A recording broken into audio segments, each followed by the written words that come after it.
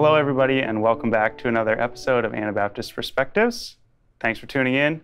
Today I'm here in Ephrata, Pennsylvania with Josh Good, and Josh is the principal here at Wellspring Mennonite School where we're filming this, and he's been involved in education for a number of years, and today we're going to take a look at his journey in some of his background and how he got to where he is today. Joshua, good to have you here. Yeah, it's good to be talking with you. Tell us just a little bit about your background and some of your life journey. I was watching a video of yours that you had put out recently online that took us through some of where you used to be and where you are now. So just fill in our listeners on some of those details of your life. Sure. Well, as you mentioned, I have been here at Wellspring Mennonite School, just finished my 5th year, so going into year 6 as a principal. I have been in education for a while. Prior to coming here, I was in Brooklyn, New York, in the public school system, so not the Christian education world, but was there for about 13 years as a teacher for a while, and then principal for a few years, and then ended there as assistant superintendent. My wife, as I've spoken, her name is Tanya, and she's from Southern Indiana. So before we lived in Brooklyn, I lived in Southern Indiana, Montgomery, Indiana, small little Midwest kind of typical town for a few years. There I was in the construction industry. And prior to that, I grew up in the Lynchburg, Virginia area. Lived there from 1979 to about 2000. And went to college at Liberty University, did my undergraduate work there. And prior to that, I was from Lancaster, Pennsylvania, so I kind of did the full circle. Started out here as a little shaver, and then rural Virginia, small town, middle America, and Brooklyn for 13, 14 years, and now here for 5 years. So let's back up, though, from where we are today and your journey in education. And I want to talk about your growing up years and the formation of how you view the world and politics. What was the foundation of that journey that you've had in voting and politics and things in that realm? I come from a family that was very interested in politics, and one of my early memories, around politics in particular, was 1984, and I was 7 years old at the time. And I remember laying on the living room floor. We had a little box radio and listening to Ronald Reagan debate Walter Mondale with my father. And then, 4 years later, kind of did it again, this time Bush and I think Dukakis. And again, I remember listening to the debates, with my family. So my father was politically pretty attuned. And I learned right away that the Republicans were the right party with a capital R. And, we wanted Reagan to win. And that would have been echoed a little broader than just my family. I would have heard comments from other adults in the church that I was at that kind of articulated, a sense of hopefulness. We hope the Republicans win.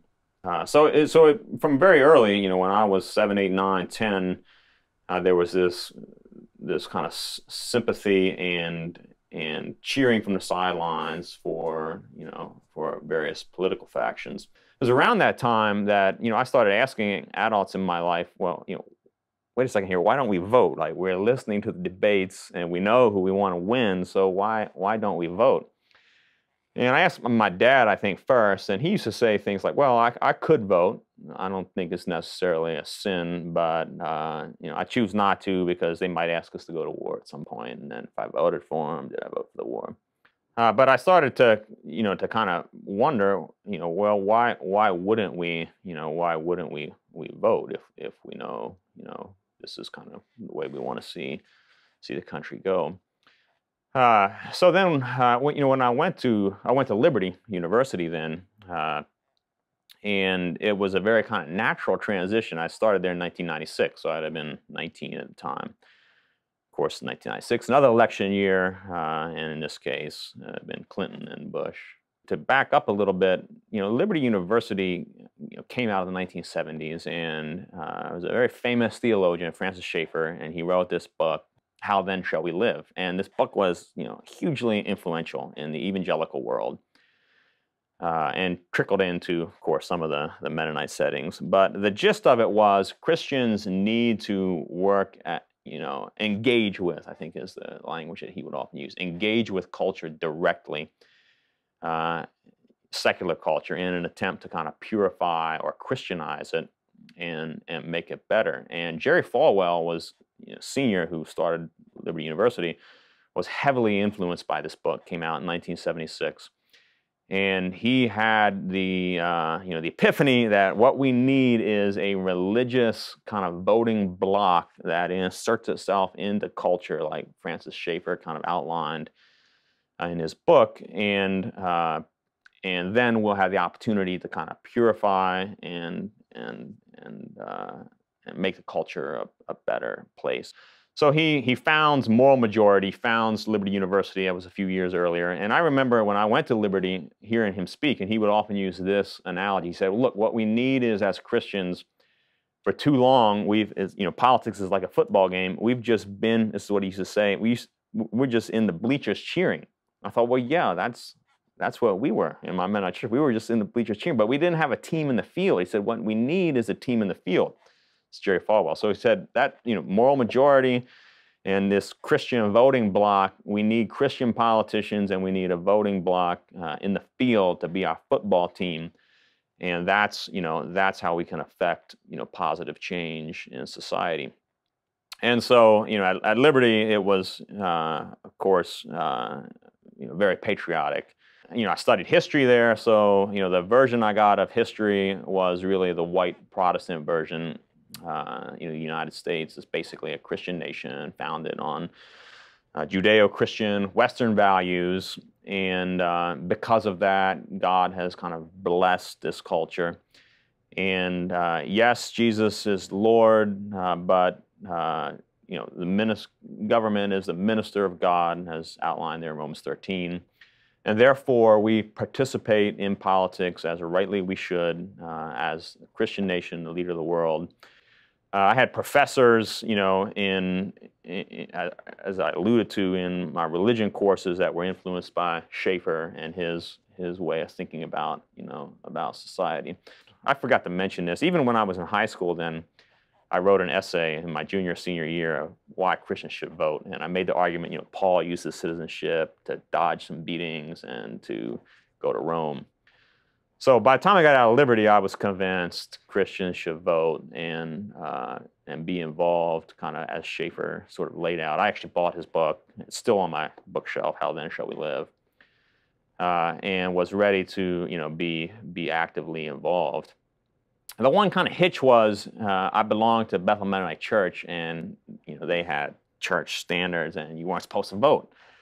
So I've always been more of a spirit of the law guy rather than a letter of the law, but this was too much. Like, I couldn't bring myself to vote at that point, while I was at Liberty, or right there at 2000, because I guess I had taken a covenant agreement seriously, and I felt like I can't vote as long as I'm a member of this church. So while that was happening, I also had met my wife, who was from Indiana, so I moved kind of out of the state. And that was, there's a geographical interruption while I was, leaving that church, but because of the geography of it and the voter registration, that thing, that didn't really happen at that time. So the truth is, I never actually voted. Okay.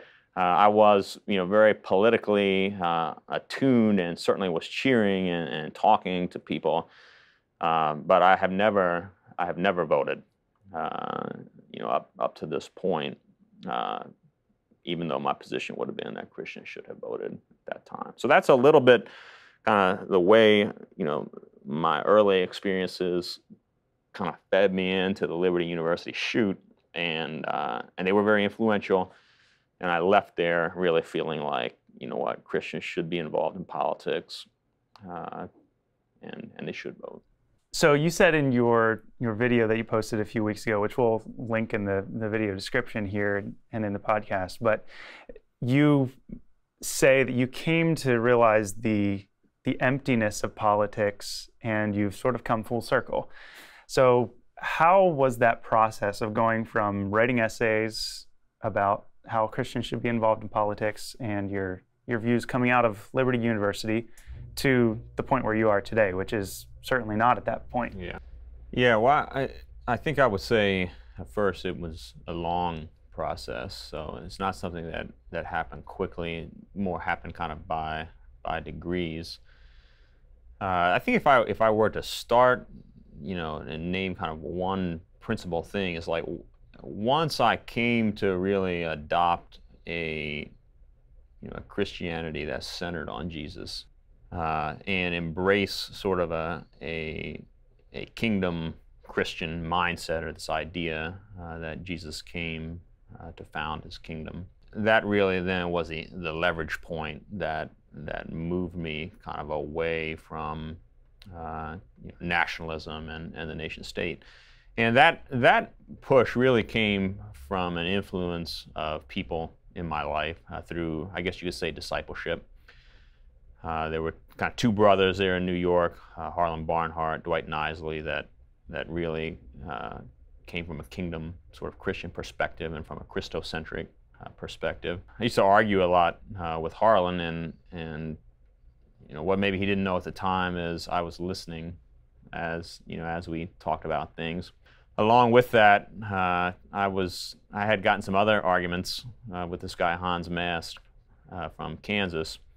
Partly out of an internet argument I had with him, he started a discussion platform, Menno Discuss. And on Menno Discuss, I had the opportunity to go back and forth with people like Dan Ziegler, Wayne Chesley, and many others that articulated a Christocentric version of Christianity that was much different from the evangelical Protestant version that I'd heard at Liberty and pretty much adopted at Liberty University. Faith builders, I think, played a role. I would, from afar, read some of their work. I read Melvin Lehman's essay, would listen to the talks, the colloquies they had, Steve Brubaker and the Souders and others. I was reading some of Dean Taylor's and listening to some of his messages. My mother had been following Charity for a while, so I would second or third hand read some of the Remnant and listen to some of the messages. And then, later when the Followers of the Way people, Finney, Kerrville and company came along, I bought his book, King Jesus Claims His Church. While that was happening, I was also kind of, continuing to study and learn history and working in, very liberal New York City in the Department of Education. I was exposed to a lot of other historians, people that had a different perspective. I certainly worked with a number of people of color, people from different nationalities, and kind of hearing their stories and their perspective on American history and world history, and how other people experience the guns of the empire, is the way I sometimes say it, with the empire being the United States.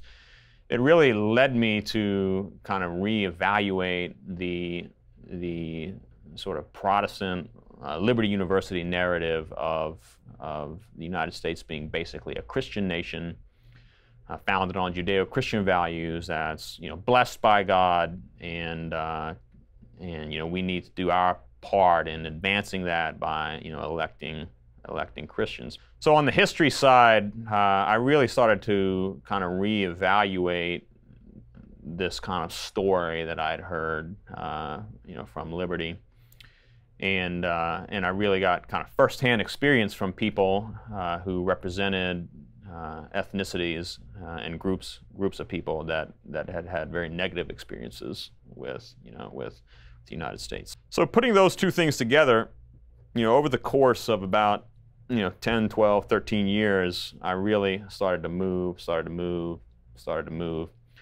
and eventually kind of landed with perhaps, I don't fully agree yet with everybody, which is no surprise, but perhaps kind of melded a lot of those things together. But I'm at a place where I consider myself an apologist, if you will, for kingdom Christianity, and I really think that that Christocentrism and starting with Jesus, his life and his witness, and how we apply that, how his life and witness, his teachings, and his death and resurrection then ushered in the kingdom of God, which is being built. It's come on earth and is coming in a greater way in the future. But I've really adopted that, and therefore have rejected the nation state as, being kingdoms of this world. I don't think they're sufficient for salvation of society. I don't think they're the means. I sometimes use the word to describe myself as apolitical. That's not because I think the ideas of a kingdom Christian don't impact polity. I think they do, but we don't use the machinery of the state to do that. And foundationally, we don't use violence and coercion as the method of change. So that's a little bit the story of how I moved a little bit at a time, kind of away from that. But I think the Anabaptist vision is compelling. I think kingdom Christianity is compelling. I think there's a lot of people right now that are in a spot where Jesus as King is a message that really resonates. So your mind has been changed, and you would say that the kingdoms of this world are not where we as Christians should be investing in voting and political involvement. But there are many professing Christians, and they argue, and rightfully so, that government policy affects people. Mm-hmm. And aren't we as Christians slacking if we're not helping to shape those policies? Are we not supposed to be a salt and light by those means? And what would you say to that, having been there at one point and now being at a different spot? How do you address those arguments and concerns? Well, there's a continuum, right? We live in society, and at some levels, we must, as a matter of living, engage with politics, and at a very sort of distant level, we engage through things like zoning regulations and speed limits and these sorts of things. So there's a little bit of a range, when you think about our involvement with government, and voting, represents a very kind of direct participation in that. That said, good people of the world people that I respect, do vote. And I advocate for not voting, but I acknowledge that that it's something that some people feel like, well, you know what, I wouldn't insist on it, but if someone asked me for my opinion, then on this particular policy, like sometimes there's referendums, right, as an example, I'm going to vote. So I don't know that I would right away say that is 100% off. I advocate against participating. I think, I'll just add this in here.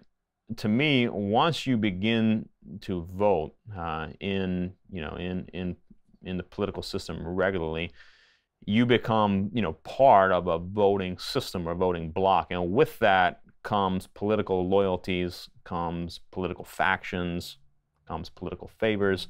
The voting allegiances and political loyalties can come very quickly. But I think at a foundational level, I think what I would ask to that is, well, what is it that we believe about, how to change society? If we believe that, through appropriate government policy and through effective government leaders, we can, improve the society for people, then it makes a lot of sense. And that to me that's really what progressivism is about.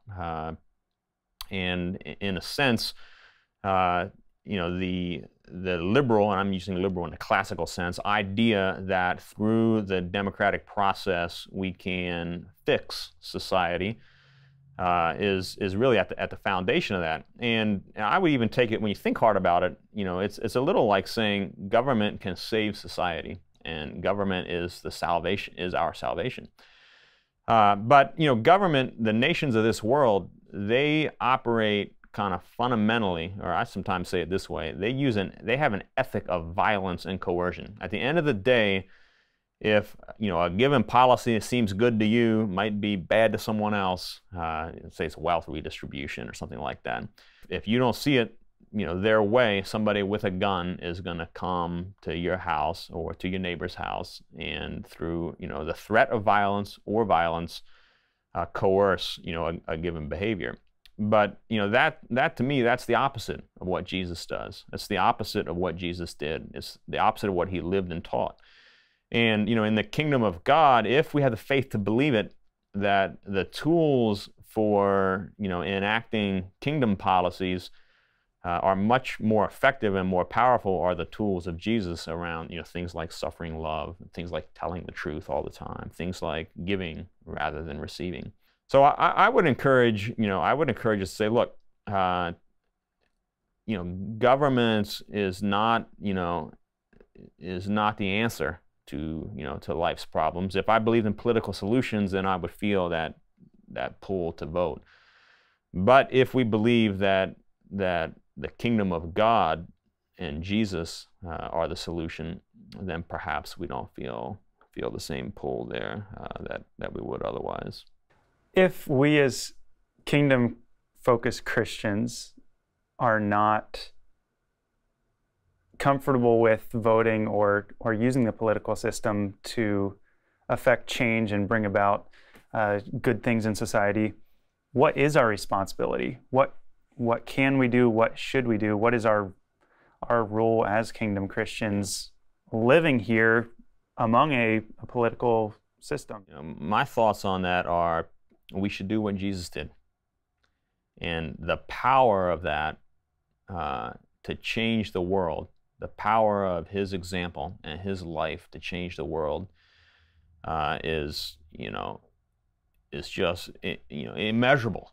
And it goes far beyond the United States. The United States is strong now, but they won't be forever. The Roman Empire was really strong, when Jesus was born, and there's been a myriad of other empires that have come and have went. But the kingdom of God, it still stands. Here it is. The gates of hell, won't prevail against it. So to me, that's the push. There's a pastor from Chicago, he goes by Pastor Choco, says, the local church is the only hope for the world. And it's in, us, doing our part to do what Jesus did, which is lay down his life, take up his cross, and serve others. And in so doing, Jesus conquered death, he conquered sin, gained the hope Jesus did, he gained immortality, gave us the hope of immortality and the resurrection of the dead. But it's in that, Harlan, spoken about him earlier, he used to say it like this, he probably got it from somewhere, but the cross is not, it's not only the means of salvation for society, it's the method of salvation. And it's, as we follow Jesus, that's how we impact the world. As we give of ourselves rather than accumulating goods.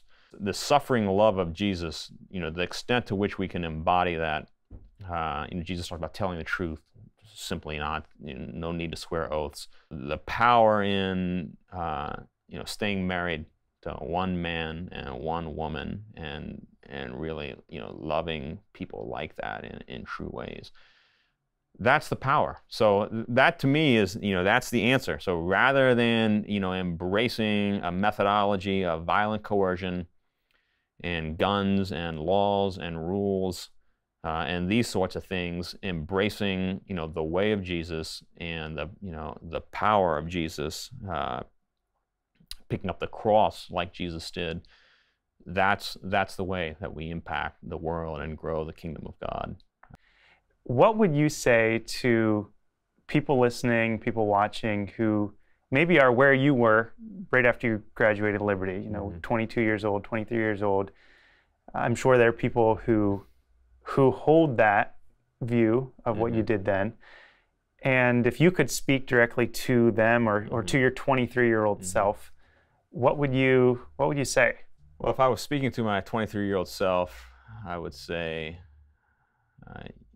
you're too hard-headed and you need counseling. But in all seriousness, when I came out of Liberty University, I had a lot of passion and conviction and a sense of rightness, meaning like I felt like I had a pretty good grasp on where we needed to go politically as the United States. And you know, if I were just to say something to myself then, I would say, you know what, just keep in mind, you know, you're 22 or 23, and yes, you've learned some things at Liberty University. You know, I affirm those things, but continue to be a learner. You know, here's some other perspectives you would want to read. I would recommend some books, some of the ones which we've already spoken about. I would encourage, you know, my younger self, you know, get to know people that have, you know, different perspectives that may come from this at a different angle. So that's what I would say. Just, you know what, continue to talk to people. Read, you know, some of the books around, you know, Christocentrism or the kingdom kind of Christian mindset in order to push the thinking a little bit. And then, you know, if there's kind of one thing is, I just would ask people to, you know, think about Jesus. What did Jesus do? What power did he tap into? And if, you know, if we're going to be Christians, if we're going to be a Christian country, then I would expect every politician to be like Jesus and embrace, you know, his model of nonviolent, suffering love, welcoming immigrants, you know, ministering to the ones that were downtrodden, the marginalized, you know, people of society. And people of the church are doing those things. Yes. You know, the kingdom of God yes. is not restricted by any geographic That's right. location. And so the people of God, yeah. the kingdom of God yeah. is welcoming immigrants. Yes, they are. Yeah, I often say, like, I like to say, you know, we belong to a nation. We use this term kingdom Christian. And I get it, right? But kingdom, you know, they use the word kingdom, but in a sense, you know, the word kingdom just, at that time in particular, meant political state. And, you know, today we might use the word nation or nation state. So I like to say, you know, we belong to a nation state where Jesus is president. Mm-hmm. And immigration is open. And, you know, we have socialism, but it's not coercive socialism. Right? This is not Marx. This is volitional socialism. Followers of Jesus give rather than receive. And they care for each other. And it's beautiful. Like, to me, the local church, again, you know, is the only hope. Like, it's the kingdom of God is a beautiful thing. And it, you know, it presents, you know, the answers to the world's issues. The nation states, you know, you don't have to study history long to see that there's a lot of, you know, empty promises, a lot of broken dreams, and a lot of dead people at the hands of the nation states. All right. Well, thank you, everybody, for tuning in. Thank you, Josh, for joining us. It's good to spend time here together exploring this topic.